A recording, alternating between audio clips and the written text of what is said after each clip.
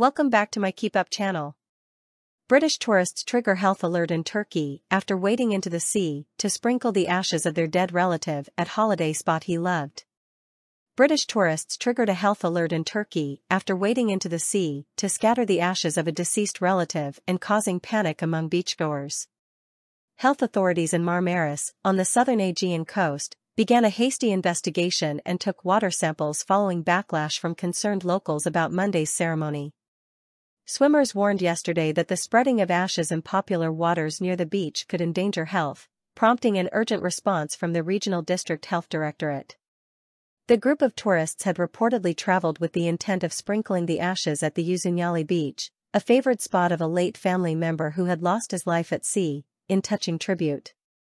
Cremation is not legal in Turkey, and restrictions are in place to limit bringing ashes into the country. The restrictions on scattering ashes in Turkey have caused significant upset for travelers in the past. British forum users have described the drawn-out process of working through Turkish and British bureaucracy to get permission to organize a send-off. Robin, writing on the Sue Ryder Bereavement Support Charity Forum, said it took them nearly 2 years to get permission from all the relevant authorities to scatter their wife's ashes. "My wife always loved Turkey from the first time we went there 40 years ago. So it was a no-brainer where she would want to be at rest," they wrote. "Unfortunately, it's never that simple.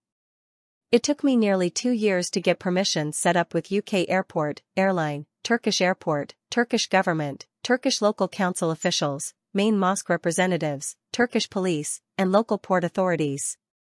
Still, they said they were ultimately able to organize the journey, and that their mind is at peace after being able to do the last physical thing I could do for her." While some airlines do allow passengers to take ashes to Turkey and carry on luggage, there remain restrictions in place for what people can do with them after landing. Cremation is not legal in Turkey, and there are no cremation facilities. When a British person dies in Turkey, the British government advises finding a local funeral director to arrange a burial, who will be able to explain the local process.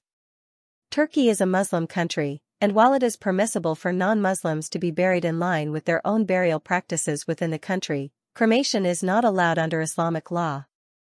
The bereaved may also arrange the repatriation of the body home. In 2022, cultural sensitivities on the matter were felt when a Turkish man was accidentally cremated in a hospital in Hanover.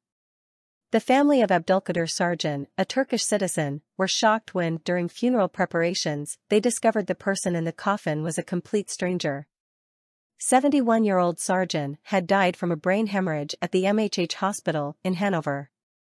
His body was to be transported to a funeral company for an Islamic burial, upon the family's request. After the horror discovery, an intern at the hospital's morgue admitted to having made a mistake and mixing up the bodies, per the Turkish daily Sabah newspaper. The family raised concerns about why the body had been cremated so soon after Sarjan's death, and local police launched an investigation. Source: dailymail.co.uk. Please like, share, and subscribe. Thank you for watching.